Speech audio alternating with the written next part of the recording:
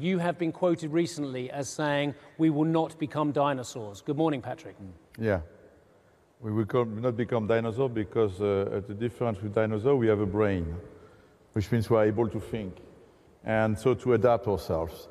I think today we face a lot of emotion in the energy fields around the world because there is a fundamental issue, which is a climate change issue, which is really a challenge for all of us. It's a very serious matter.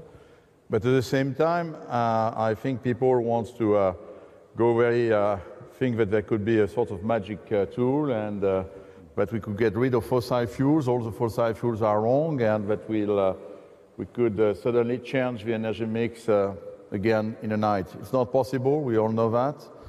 I think the oil and gas industry, yes, is facing some questions, some challenges, like always, but we are able to answer to these questions. Thanks to development of technologies, we can clearly improve the way we are producing. First, of course, working on our own emissions, CO2 emissions. Now it's a serious matter. We can find technologies, for example, electrification of processes, where we could probably lower the level of emissions, stop flaring gas, like it was done.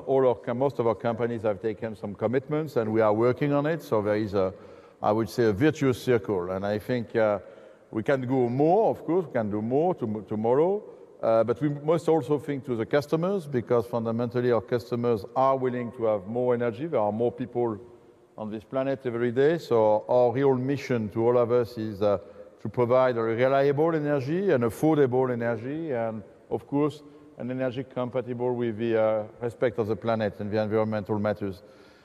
But don't make a mistake, reliable, affordable are also a key priority for our customers. And this is a big challenge for us, is how can we, on one side, really invest in all these new technologies, in distributed generation, renewables, more electricity, et cetera, and at the same time, continuing to serve an energy and to, which is, again, meeting the requirement of our customers, and particularly out of pricing. All that requires a certain pace. I will know it's not in the night again. It will take time, a long time.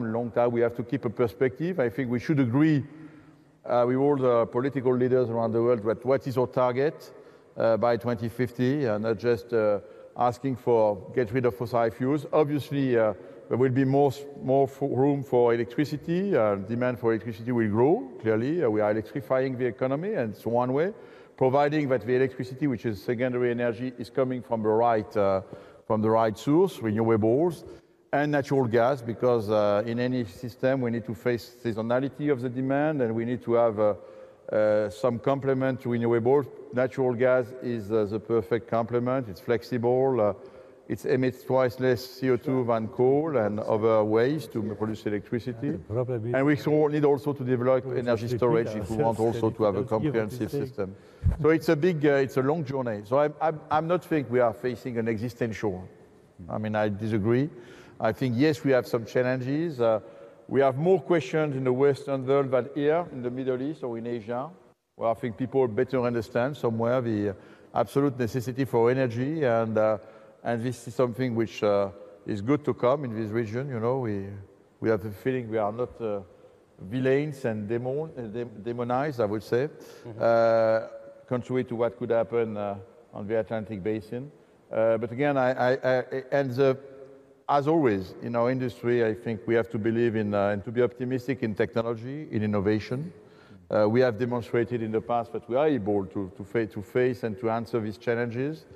And the thematics today, 4.0, oil and gas 4.0, means, of course, to go again and to bring new technologies in order, for example, to lower the emissions of the LNG value chain, etc. We can come back on it.